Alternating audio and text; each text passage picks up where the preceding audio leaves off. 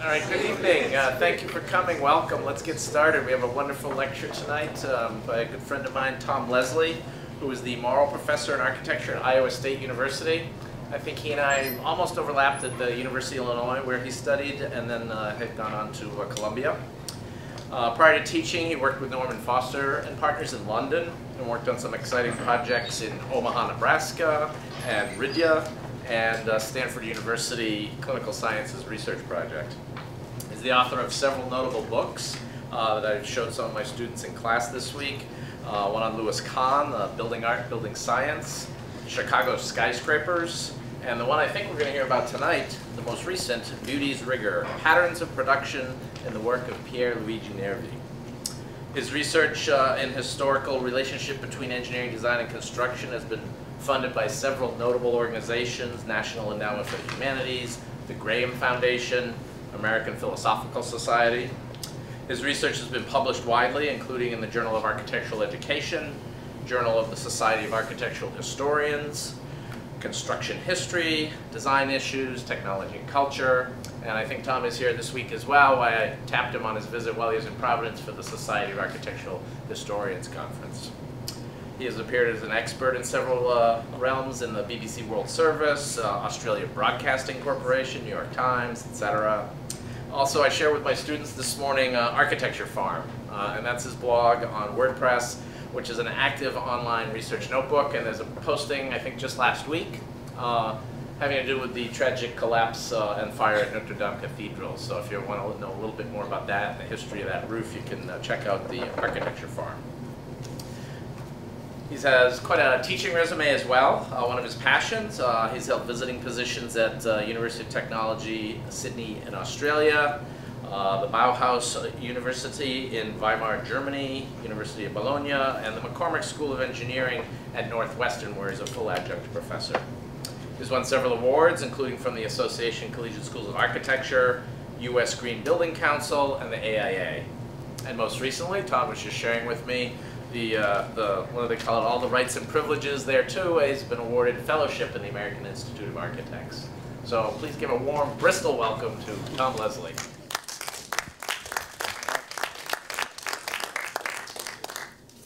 Well, thanks, Bob. Thanks for coming out tonight. So as Bob said, my research looks at the way that engineering and construction and design relate to and influence one another. Yeah, it's fun. See you. Oh, you really only need to see the screen. And so that's been my teaching, but that also stems from where I practice. Right? Foster's is one of these firms that believes that engineering and construction give us as architects the kind of grammar or language that we work with. One of the examples that I've used continuously in teaching, and one of the great heroes in Foster's office, was this Italian designer and builder named Pier Luigi Nervi. So Nervi had always been a kind of familiar name, and I knew about him as an engineer and knew that he was the designer of these incredible kind of lacy, almost spider web-like roofs in Italy and elsewhere that had achieved so much notoriety, especially in the 1960s. And I wanted to kind of see if I could figure out or help to understand why Nervi's roofs, why Nervi's designs seem to attract so much attention and so much critical love when other long spans of the era did not. And the example that I sort of use all the time is comparing Nervi's Palazzetto dello Sport, a building that we'll come around to here in a little bit, with a reinforced concrete shell structure that's much bigger, should be much more impressive. The King Dome in Seattle, which was so much loved that less than 20 years after it was built, it was torn down, right? Or 25 years after it was built, it was torn down, right? And generally regarded as a supremely kind of ugly building. Great accomplishment, right? A much bigger building than Nervi's. So why do we respond so well to one and so kind of poorly to the other?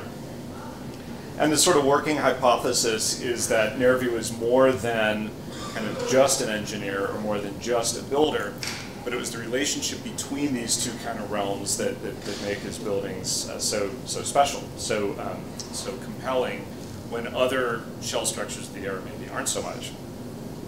So this project was to go back and to try to trace Nervi's career and to see what made him different, basically, from other designers, other engineers at the time. And in fact, you can go all the way back to his college days. Professors are very important in our development as designers. And Nervi attended the University of Bologna, which had one of the best civil engineering programs in Europe at the time when he went in the mid-1910s. And he had two professors in particular that he wrote about frequently. One of them, Silvio Canavazzi, on the left, was a theoretician, what we might think of as a kind of white-collar academic. Didn't practice, but was one of the leading theorists of hyperstatic structures. Concrete is still a relatively new structural material. It's very difficult to figure out the kind of statics of it because there's so many possible load paths. And Canavazzi was one of the ones who started the mathematical process of trying to calculate in concrete. The other one, Attilio Muggia, was exactly the opposite. He is what today we might call a professor of practice. He had his own contracting firm, and he taught not reinforced concrete theory, but reinforced concrete construction. So how you actually go out and kind of form the material into the shapes that Canavazzi is trying to understand from a mathematical point of view.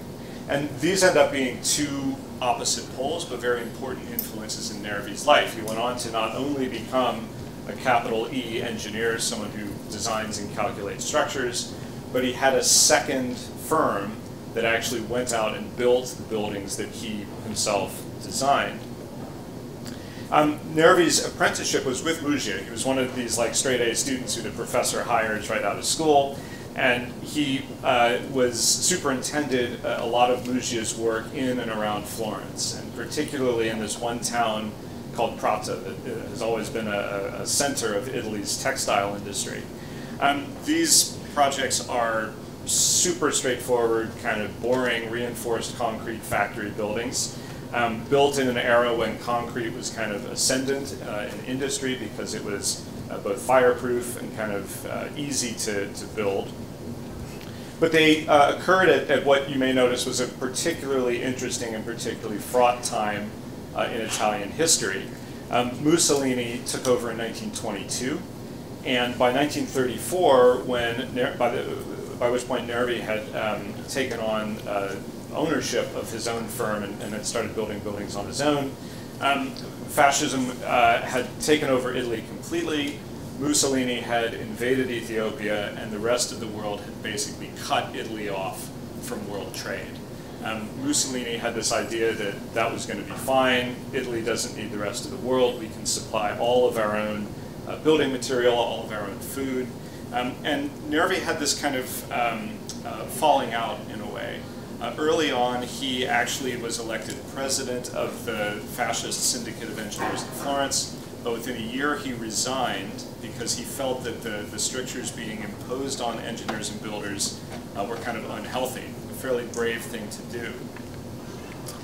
And the sort of other piece of this is that, in fact, Italy did not have a whole lot of building material on its own. It's kind of fortunate to have a huge variety of stone, but these two maps tell a very different story about how you might build in the 20th century. On the left is a map of all of the iron ore deposits in Europe in 1913, and on the right, the other thing that you need to produce steel is a lot of fuel, a lot of coal at the time.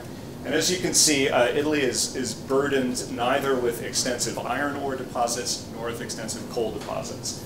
It has one little mine on the island of Elba and basically no coal. The other thing that is sort of interesting about Italy's natural resources is they have no old growth timber, because since the Roman era, people on the Italian peninsula had been harvesting and farming timber not only for their buildings but also for fuel. They have no coal, therefore they have to burn their trees to heat their houses for most of the last 2 millennia. So in fact, this kind of brave idea that Italy can go it alone is completely wrong-headed. And Italy can't build with steel because it has to import every bit of steel that comes into the country. It's possible, but with all the embargoes that come into play in the 1930s, it becomes very difficult. And you can imagine very quickly why you would build in concrete instead of in steel. Nervi sort of bravely, by 1938, is publicly against this idea of what's called autarky, or building using only what you have to hand within your country. Mussolini and the fascists want all of the contractors, all of the architects in Italy to go back to this Roman way of building with brick and building with travertine. And Nervi writes an editorial in the national paper in 1938 where he basically says that this seems to be a very kind of native way to build, and it certainly looks like it, right? Mussolini's maybe more interested in sort of recalling the grandeur of the Roman Empire than a really serious attempt at efficient building. But Nervi says that this essentially ignores what the engineer can do. And he says that if you take just a little bit of steel that we can get in Italy and use it wisely to reinforce a concrete construction, you can actually build for less money than if you rely on just native materials alone. The buildings are lighter, they don't require so much labor, they don't require so much fuel to make bricks and things like this. So Nervi has this idea of taking the very limited resources that he has available and trying to kind of make the most of them.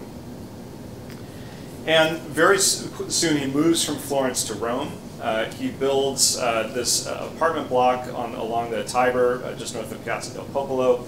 He moves his engineering office into the first floor, and he moves his family into the top floor. And this is where Nervi lives and practices for the rest of his life. That is the kind of white-collar professional office that he has, the kind of legacy of Canavazzi. At the same time, though, Nervi and first his cousin and then a business partner, Bartoli, open up a contracting firm.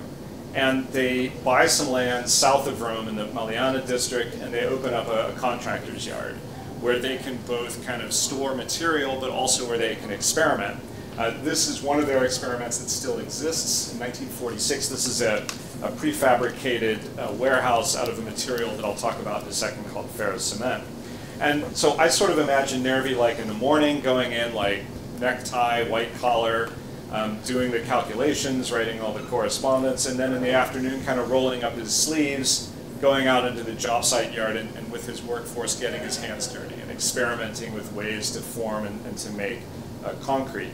Again, these two kind of opposite poles, right? Thinking about the design and thinking about the construction. He and Bartoli are wildly successful. They get a commission in 2 stages for the football grounds in Florence, which is still used by Fiorentina. In 1930, with Nebbiosi, his cousin, who's a little more conservative, they build the main grandstand with this cantilevered roof that attracts a lot of attention for its sort of daring, swooping form. And then with Bartoli, his new business partner in 1932, they build the other grandstand where Nervi solves an architectural problem, which is how you bring people in from the back of the grandstand so they can fill up from field level up with these giant kind of helical staircases. Difficult to calculate, very tough to build, but you can almost imagine Nervi like realizing that he now has the tools with which he can experiment. He can calculate stuff in his office, he can go try out the formwork and see whether things work in the job site yard or the job yard. And so when he goes on site to build something, this maybe is the 3rd or 4th time that he's tried a technique of forming. So he can build more daring structures than most contractors would be asked to build. He can design them more daring than most engineers would be comfortable with. So as Italy slides toward World War II, the steel crisis gets worse and worse. And finally, the Air Force, in kind of desperation for new hangars for its planes, sends out a call for a competition that will design hangars in concrete instead of in steel. And Nervi responds with a proposal for a very efficient structural form. This is the hangar that he ends up building, and as you can see, it's what's called a lamella structure, but done in concrete instead of timber or steel, which is what we normally see these in. It's a vaulted roof, so it relies in part on kind of arch action in one direction, and it's the lamella forms do two things. One is they basically take a very thin shell concrete roof and stiffen it. But you can think about it another way. They basically trick the concrete into thinking that it's much thicker than it really is. Right? So it's a little bit like a coffered ceiling, like the Pantheon, removing a lot of the dead weight from what would otherwise be a very heavy, very thick roof structure. This is propped up on a set of 36 buttresses around the back, 3 buttresses across the front, and you can see that there's a giant truss, triangular truss that goes across the opening. And this is both taking the gravity load of the roof, but it's also taking the thrust, the tendency of the shell to spread out and restraining it. So it's a beam in 2 directions. Very, very clever piece of structural engineering. It gets published not only in Italy, but also worldwide. Nervi is sort of hailed as this kind of genius who's figured out how to create an aircraft hangar, which usually, by this point, people are used to seeing in a lightweight material like steel or lumber, in this very heavy and, importantly, very kind of native material of reinforced concrete. Nervi is not quite so happy with it, though. Even though it gets praised for its kind of structural daring, he later points out that, in fact, this building had a lot of problems. And in particular, he said he was frustrated by the fact that in reinforced concrete, you have to build the building twice. You have to build it first with formwork and scaffolding. So you're using a lot of timber, scarce timber in Italy. And he said then, you know, the roof in concrete still, even with all the coffering, even with the lamellar structure, was so heavy that when all of these ribs came down onto those buttresses, as you can see in the construction detail on the right, he said basically we were building a steel building anyway because the reinforcing was so intense, right? There was so much reinforcing in it. And he's very quiet about this. He doesn't come out and say it until well after World War II. But he thinks that between his kind of engineering and his contracting skills, like it must be possible to do this better. He goes back to his job site yard and he begins to play around with ways of making similar hangar forms out of precast units.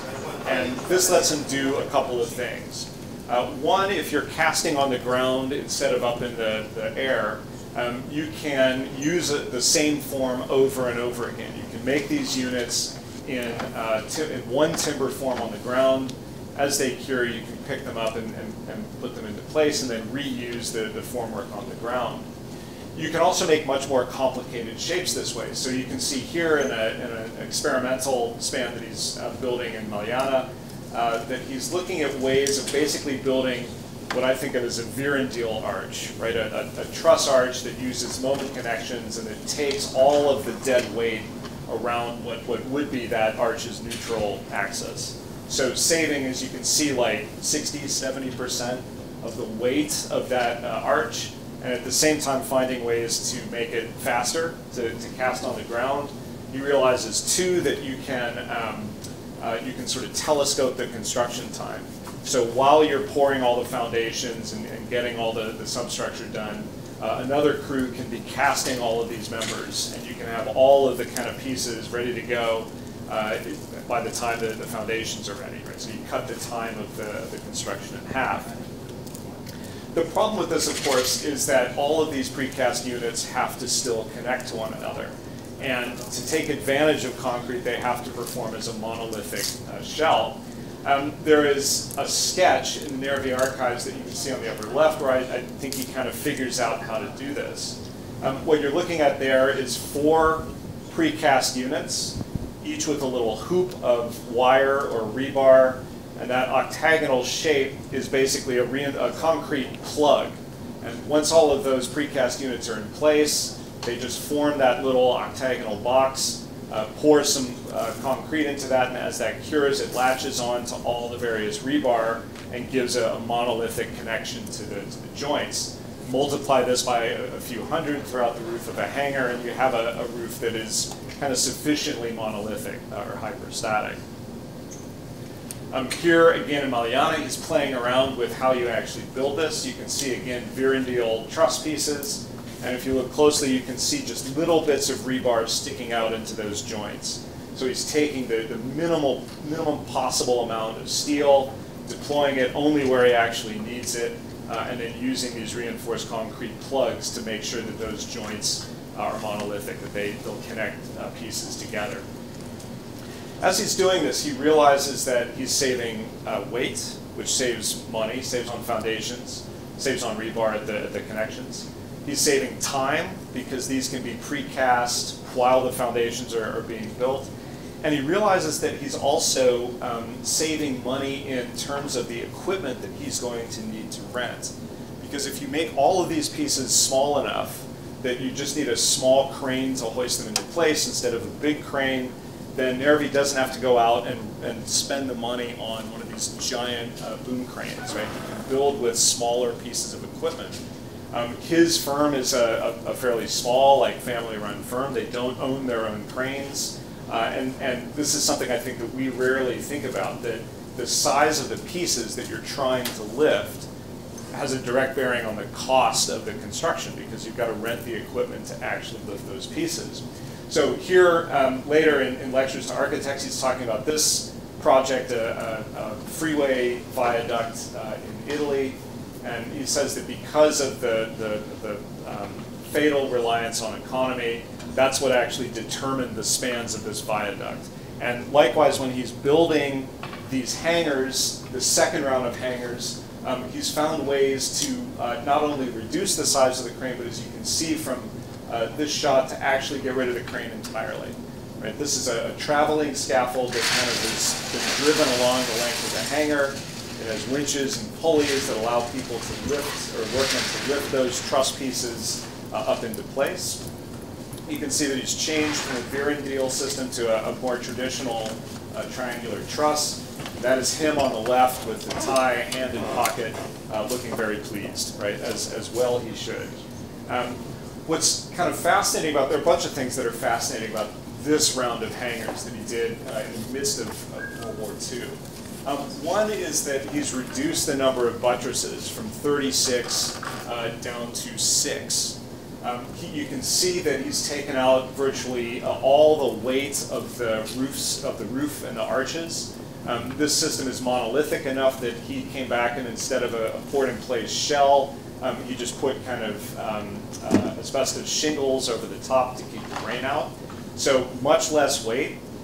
He's saved on scaffolding because this thing here can just travel along the length of the hangars. Saved on foundations, saved on time.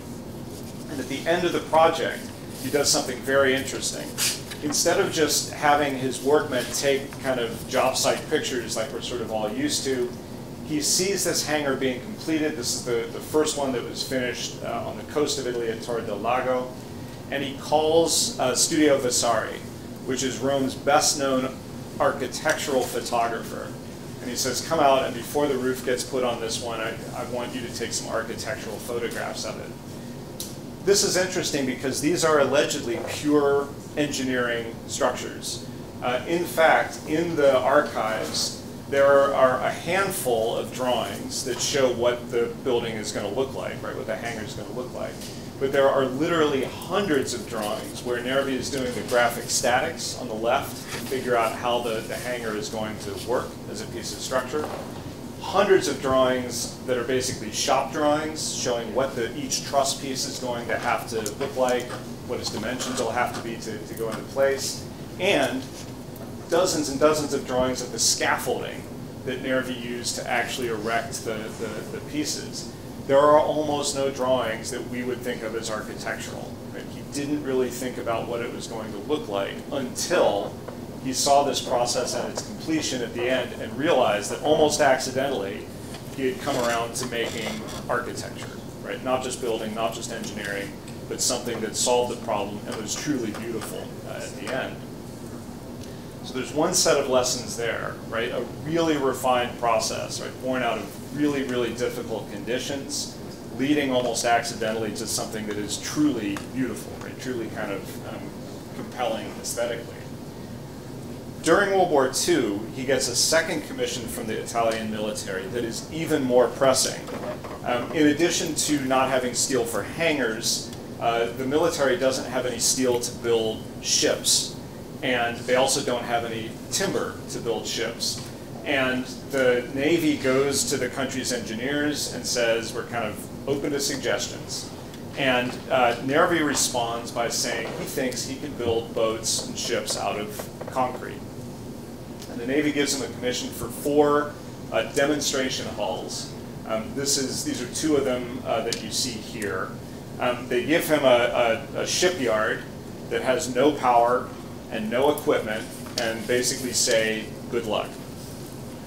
And what Nervi does is to borrow a kind of old French technique that in Italian is called ferro cemento, which you can see the detail here on the left. I'll show this in a bit more detail here in a second.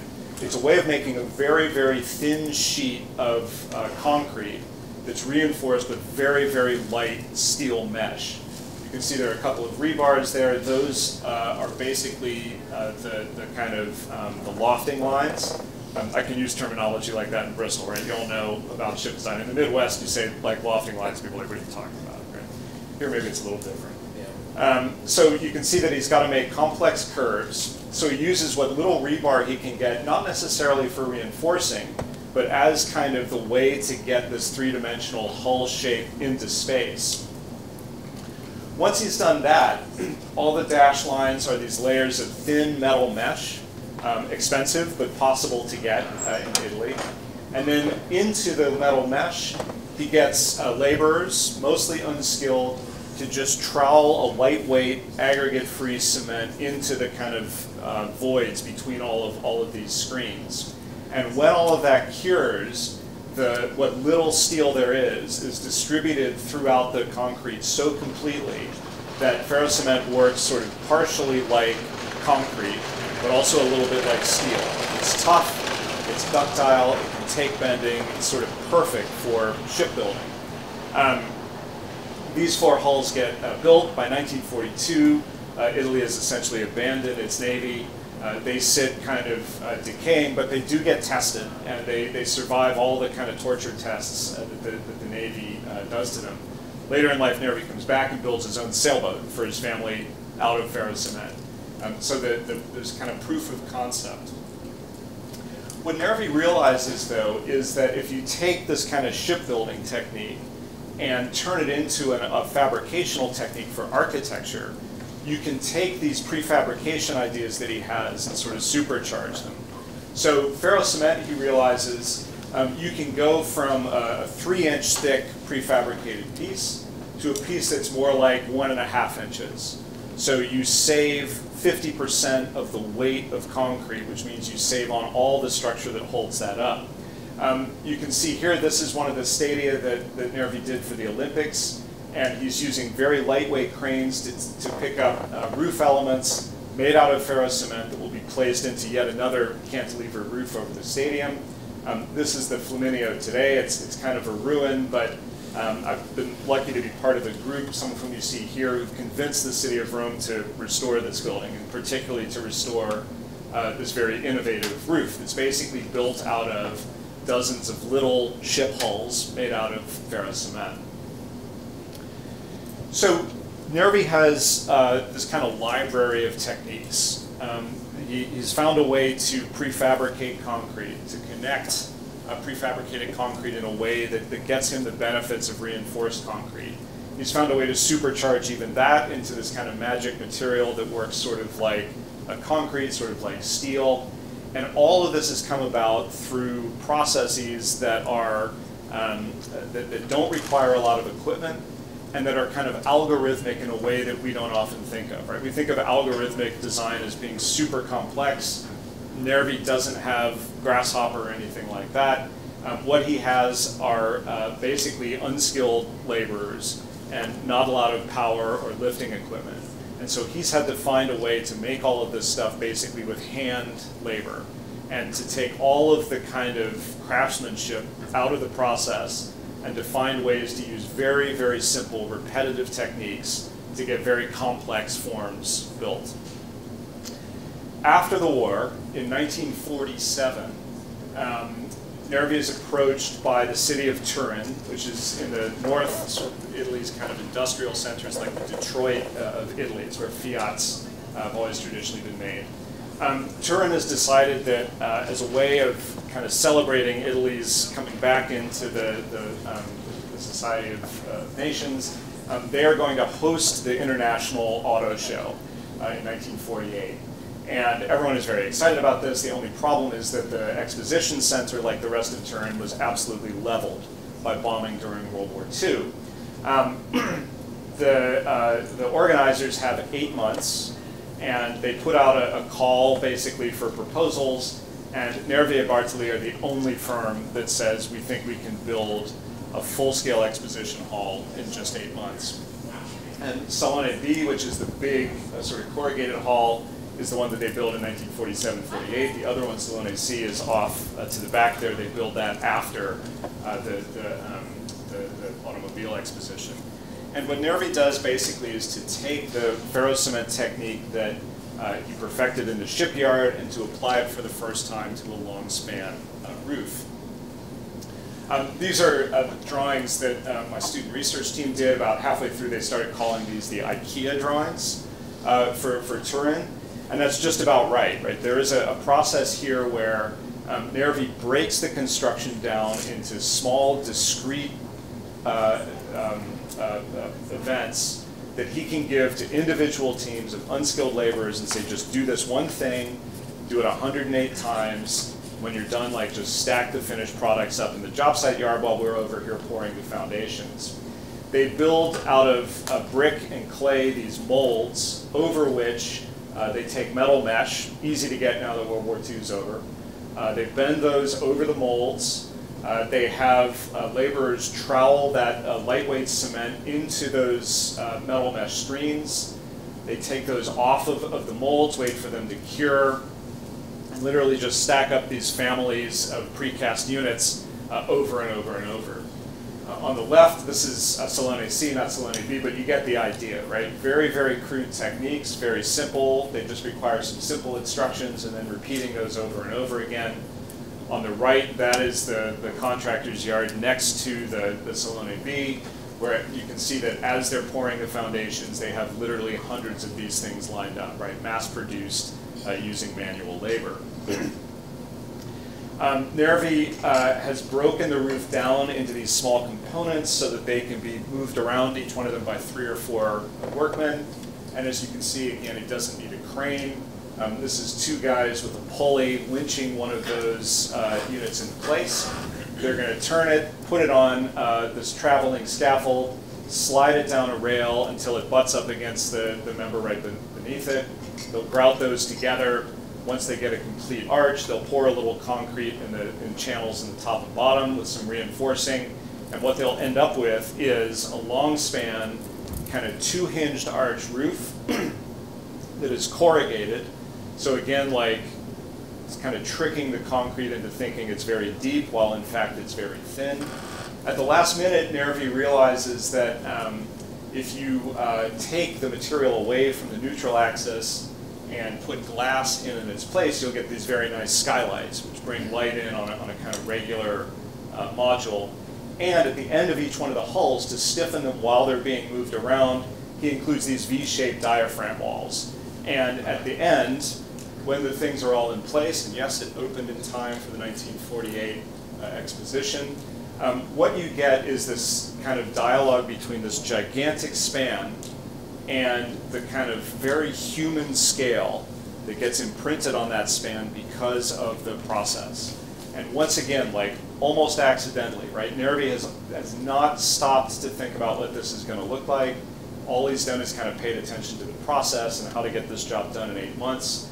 And at the end, you kind of stand back and the rigor of the structural thinking, coupled with the kind of human scale of the fabrication and construction, have kind of almost accidentally again created like architecture. right? You can see at the back there's this little apse, and this was a requirement that the city, they wanted to have a place where like the prizes could be given, like an honorific sort of space at the back of the hall. And they insisted on making it a half dome, which makes perfect sense architecturally and makes absolutely no sense structurally, right? Because a dome only works really if you can complete the circle and if you can put some tension members down at the base to keep it from bursting. A half dome literally just wants to spread out, right? Wants to push its buttresses aside just like an arch. So Nervi is kind of confounded by this, right? It's bad enough that he has to build this thing in 8 months. Now he has some architect's idea of what a structure is going to be, and he's got to build that too. And he realizes that in addition to trying to buttress the dome around its perimeter with this kind of semicircular roof that you can see, he has to save weight, right? One of the keys to making the dome work is to make it as light as possible. And what he does is he takes the ferrocement idea that is structure in the main hall, and he realizes that you can use that light ferrocement, that thin technique, to basically make coffering formwork for the dome. And so here on the left you can see another crew that's making these triangular and diamond-shaped pans. They're kind of like hats, right? They've got a kind of void in the middle and then a thin brim around the edge. And when those are stacked up next to each other, the brims of the hats will form the bottom of these voids that will become concrete ribs. And the kind of diamond shapes will basically be coffers in the dome that will take out most of the dead weight. They'll come back and they'll pour a couple inches of concrete over the surface. And what they'll end up with basically again is either a thick concrete shell with most of its weight removed, or think about it another way, a very, very thin shell concrete roof with this network of stiffening ribs below it. Very sort of clever structural idea, executed again on a scale where 2 or 3 workmen can lift each one of these units, and you get not only the half dome that the clients wanted, but this very intricate, the first of these spider web kind of roofs that Nervi designs. And again, stepping back from it, a kind of rigorously conceived structural idea, a very human scale production process, and kind of magically at the end this work of great kind of architectural beauty. And this becomes, I think, one of the key techniques that Nervi uses over and over again, this idea that you can make formwork not out of timber, which historically is difficult to do in Italy, but that you can actually make formwork out of concrete, and in particular out of ferrocement. Almost right away he applies this to a tobacco warehouse in Bologna. And what he does is he invents this kind of building machine, this kind of formwork machine that you see on the left. He puts ferrocement forms in the top, and you can see because they're ferrocement instead of timber, he has a lot more freedom in what the shape of those forms can be. And he kind of, in a way, signs the building with these slab details. We're used to seeing waffle slabs where the joists are just straight and just connected 90 degrees. Well, Nervi knows that as those joists approach their supporting girders, they collect more and more shear. And they don't necessarily have to get deeper, but they have to have more cross-sectional area. And so you can see that the ferrocement forms flare out and provide space for the joists to get wider as they approach the beams, a kind of signature of more and more shear in the connections and not so much bending, which of course is maximum at the middle. Do you have to do this? No, of course not. You can just add more rebar, but Nervi thinks it's important. It's an opportunity to express kind of what's going on there. Again, not so many drawings of the warehouse itself, but loads and loads of drawings of what Nervi wants the finished slab to look like and how these building machines are going to be built so that you can use one set of forms that here, instead of leaving them in place, he oils them. They cast a bit of floor, and after a couple days when the concretes come up to working strength, they can drop these forms down and move them to the next bay, right? So it's almost like they're just stamping one bay after another into the air. We had a lot of fun with this. We built not only the forms, but then we came around and built the slabs that went on top of them. And like, no surprise, right? You get the same pattern again and again and again. The warehouse is about 1/8 of a mile long. It's about sort of 80 or 90 feet wide. And so Nervi is thinking of the job site as an assembly line and taking, in this case, they built 16 of these forms and they just kind of skipped after each other down one floor. There was one crane at the end that would then pick them up and put them on top of the floor they had just made, and they would come back. Right? So they just went back and forth like a typewriter for 8 floors. This building, like many other of Nervi's buildings, is kind of a ruin. It's possible to sneak in, though I didn't tell you that. And it has this incredibly beautiful floor slab, right? That if you're a kind of waffle slab connoisseur, right, this is how to do it right. And it's just this little detail that Nervi must have known, almost nobody was ever going to see. But the freedom that this formwork system has for him allows him to kind of sign the building.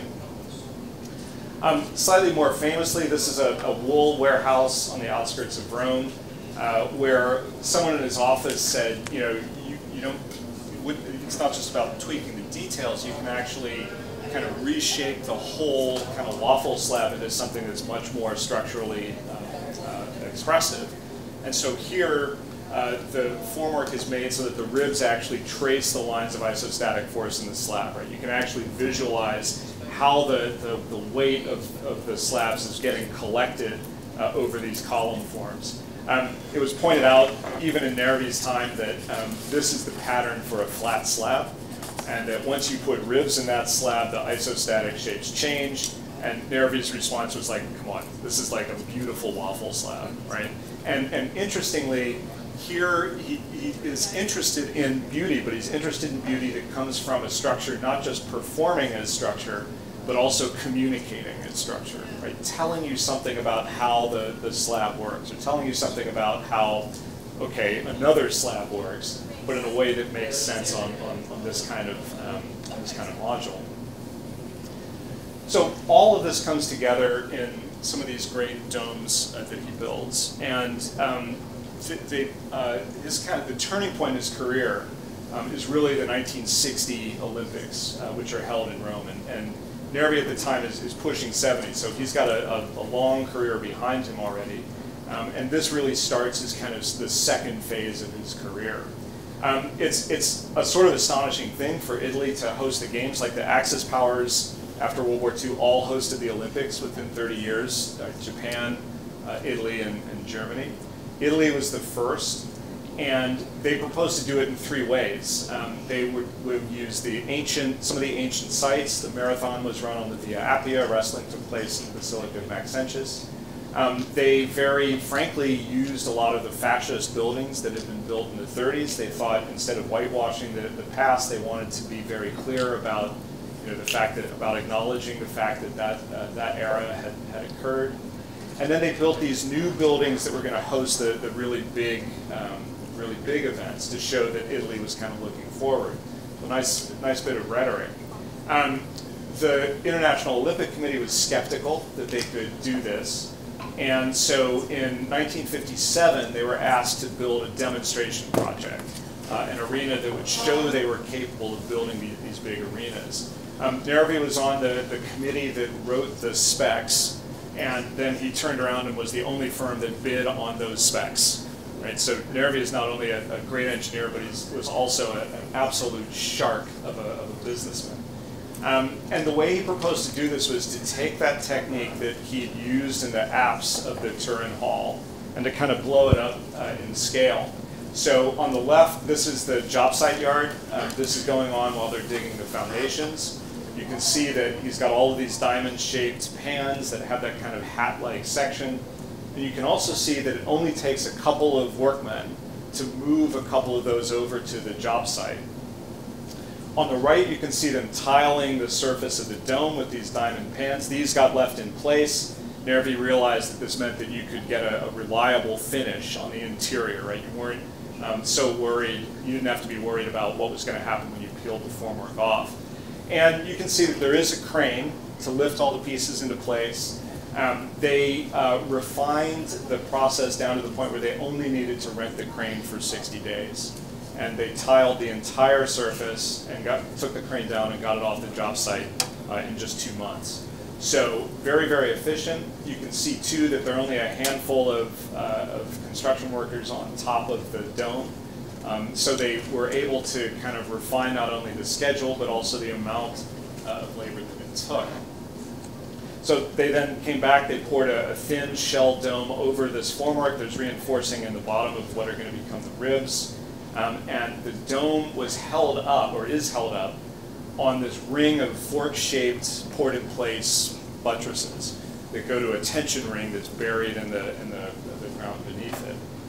Impressive enough from the outside, right? A giant concrete dome that's literally supported on these forks, and absolutely breathtaking when you walk into it. I've led probably 8 or 9 tours of this building, and literally every time people are talking and sort of conversing with each other as they walk in, and it goes dead silent. Because this is such an impressive space, not because it's so huge, but because it's a big enough span that's broken down into this very, very human scale, right? Every one of those diamonds is an element that 3 or 4 guys could pick up. And it's up in the air, right? It's surrounded by this glass curtain wall.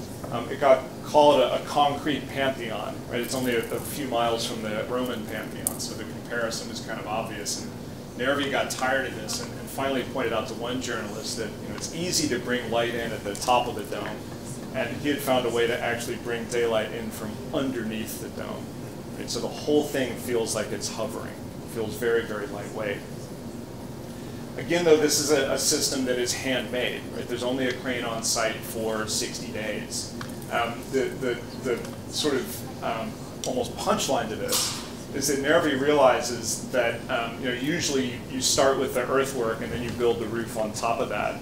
And Nervi realizes that actually what you want to do is you want to build the foundations at the outside, and then you want to build the roof, and then you want to come in with your excavators and build and dig and build the actual bowl of the seating, because then you're out of the rain, right? You've built your own kind of weather guard over the job site. On time, on budget. The International Olympic Committee has to admit that Italy can probably pull this off. Nervi, again, writes specs for a bunch of the buildings, gets a lot of them, and finally gets told when it comes to the velodrome, like, enough, right? You've done enough. But he does 4 or 5 projects for the Olympics, including the Palazzo dello Sport. Right? Palazzetto means tiny Palazzo Sport. The Palazzo dello Sport, which is a span that's about half again as large as the Palazzetto, is one where, interestingly, he goes back to the Turin roof idea. This is a corrugated ferro-cement roof, but instead of being extruded, it's now on a rotational grid. So they're all kind of these long, skinny wedges of ferro-cement, but broken down into small pieces that can be moved around by hand. And he throws kind of every technique he has at this. You can see these kind of raking buttresses around the outside. This was another poured-in-place technique that he developed for creating glued surfaces out of timber formwork. It's a much bigger space. It's not quite as kind of architecturally appealing, I think, because there's so much going on. But again, it has this combination of incredible span and very, very fine-grained detail, right, that sort of imprints the human scale onto this big span. And it was really these buildings that elevated Nervi from kind of cult hero to architects and engineers into international superstar. The 1960 Games were the first Olympics to be televised worldwide. And so when Cassius Clay, later Muhammad Ali, won the gold medal in boxing, the title bout and the medal ceremony both were under the Palazzo's dome. So millions of people worldwide see not only the athletic competitions, but they see them underneath these incredibly kind of finely scaled roofs. And Nervi achieves this measure of celebrity that's very unusual for an engineer in the 1960s. Among other things, the Palazzo shows up again and again and again as this kind of symbol of Italy's progress. Here in Vogue magazine in 1964, this should be a career goal for all of you. Your building should end up in Vogue someday. You can see that it's elegant enough for a fashion shoot. And Nervi's buildings show up again and again and again in Italian cinema of the 1960s. So here in Antonioni film, L'Eclisse, which takes place in the neighborhood around the Palazzo. And all of these kind of long conversations, art house Italian film, right, full of these long kind of perambulating conversations, they take place with the palazzo in the background. Right? It's a symbol of kind of Italy's prowess, not only in fashion, but also in kind of sort of science and technology. And this exposure starts Nervi's career as a kind of consulting architect. And he does these buildings in the last couple decades of his life, where he pairs up with people in different countries. None of these have quite the rigor or quite the power that the buildings that he does in Italy have. And I think that's because he's kind of farming out the actual construction, right? Someone else is on site. They're often borrowing the same techniques, but they never seem to have quite the depth that actual kind of Nervi built buildings have. So here, Australia Square in Sydney with Harry Seidler. The correspondence between Seidler and Nervi is really funny because Seidler is just such a kind of fan, and he'll send Nervi kind of sketches and ideas that he must know are fine. And Nervi writes back and says, yes, you're doing it right, that's great. And Seidler kind of goes off and builds it. With Pietro Belluschi, St. Mary's Cathedral in San Francisco, where this diamond or triangular shaped pan form is used to create these 4 high-powered shells that lean together and form a cross in the ceiling. And then, kind of locally, up in Hanover, Nervi actually does 2 sports buildings, an indoor track and this ice arena. These are the buttresses on the exterior. And the interior of Thompson Arena is fascinating to me because it's the sort of shape of the Turin Hall, but it's the technique of the palazzetto. These are all ferrocement pans that are used to form and then to kind of finish thin shell concrete on the exterior. So to finish, among the invitations that Nervi gets in the wake of the Olympics, he is invited by Harvard University to give the Charles Eliot Norton Lectures in Poetry in 1961. And that is a pretty telling moment that a structural engineer, someone who is trained in the kind of really like hardcore mathematics and the kind of dirty hands job site of concrete construction and engineering, gets recognized as a poet. He gives a series of lectures that he later calls Aesthetics and Technology in Building, and he works very hard to try to distill his philosophy down into something that the kind of kids at Harvard can understand. And this quote I keep coming back to because I think it contains so much of what he believed and so much of what I think makes his buildings stand out from his contemporaries. Aesthetics is very important to him, right? He understands that we have this innate desire to do beautiful things, right? To be in beautiful buildings. And he says that comes from 2 sources, right? One of them is the objective data of the problem. So static form for him is a universal language. A cantilever in Hanover, New Hampshire wants to be the same shape as a cantilever in Milan, Italy. Right? No matter where you are, the statics are kind of universal. They may be empirical or scientific, so those are scientific. The empirical data of the problem might be that we have no steel, we have no timber, we're forced to work in concrete. Or we have plenty of steel, so maybe the formula is a little bit different when he's working in America. Interestingly, he says that these only suggest the solutions and forms. We sometimes have this idea that that structure is somehow determinate, right? That it tells you what your form has to be. And Nervi says, no, there's all kinds of ways that you can span a space. We know that there might be certain solutions that we see again and again, but these are just suggestions. And the agency lies within the designer. The aesthetic sensitivity of the designer understands the intrinsic beauty and validity that these suggestions might have, that has to welcome them, and then it's us, like we model those suggestions. We punctuate them, we emphasize them. We have this kind of personal way of dealing with them that is the artistic element. And it's not that art and science are opposed, it's that they're in this dialogue that I think you see particularly in his work. Interestingly, there are a couple of kind of dualities in this that may not be evident at first. Technology and statics. When Nervi talks about technology, he's talking about construction. When he talks about statics, obviously he's talking about structure. these two things do not always fit together easily, right? And we've seen how Nervi tries to create ideal shapes, but he has to achieve them in ways that take advantage of the few resources that he often has with him. And I think more importantly, that architecture, engineering, like design in general, is always this dialogue between the kind of ideal world that's out there, the kind of artsy world of mathematics, and the kind of dirty hands world of Wuxia, and this much more refined realm that all of our buildings kind of aspire to. Nervi collected Renaissance art. He read Dante for kind of fun. He was definitely kind of aesthetically sensitive, trained. He was able to take that sensibility and apply it back to these quote-unquote objective data. I'll just close by saying that in addition to my study on Nervi, I was part of a team that reissued or republished these lectures by Nervi, Aesthetics and Technology in Building, with a bunch of historians writing about what those essays kind of meant at the time and have meant since. So this is now newly available. It was available previously only for a couple $100 on eBay, and now it's out in this new edition. And I'll leave you with Nervi sitting at the table contemplating who knows what, but surrounded even in his kind of elderly years with that picture on the upper left, that Vasari picture of those early hangars conceived out of these incredibly rigorous conditions, and yet almost kind of uncannily touching our ideals of architectural beauty. So thanks very much.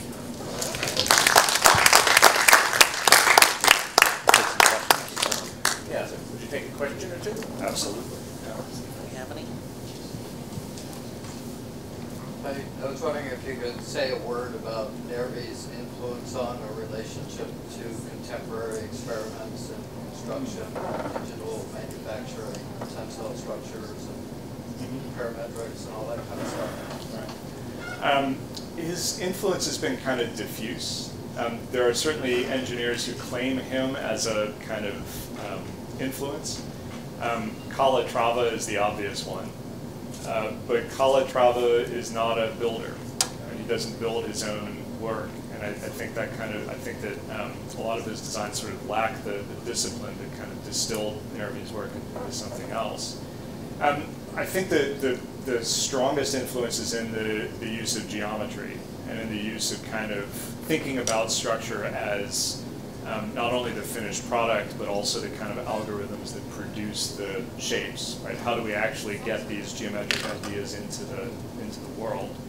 And so, I look at things like diagrid structures, or the example that I used in the book is Foster's roof over the British Library, which takes a kind of structural form and breaks it down into bits of glass and metal that you could actually make with a kind of simple patterning process.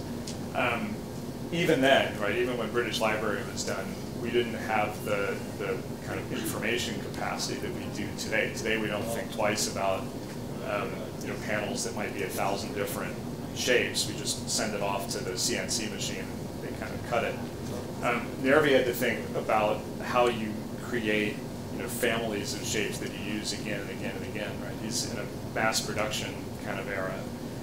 That doesn't translate perfectly today, and we also don't build spans this big out of concrete so much every day, right? The economics have changed. I think it's more in that kind of bigger idea that geometry and pattern and the kind of algorithms of how we make stuff underlie all of these different approaches, and that there is a kind of the relationship between what we build, how it performs, and how we actually get those forms out of the factory or out of the shop onto the site. I think that's probably where his influence has been most profound. Any other questions? If I can throw one at you, Tom. So where does this fall in Billington's definition of structural art? I'm sure you've thought about it. Oh, I've thought about it, and it's not the first time I've been asked that. So Billington, for those who don't know, is the kind of, I would say he's like one of the founders of kind of structural history in a way. and the coiner of this term, structural art. Billington was trained as an engineer, taught engineering at Princeton for years and years and years, hugely influential. And in almost none of his writing do you ever see anything about construction or about fabrication.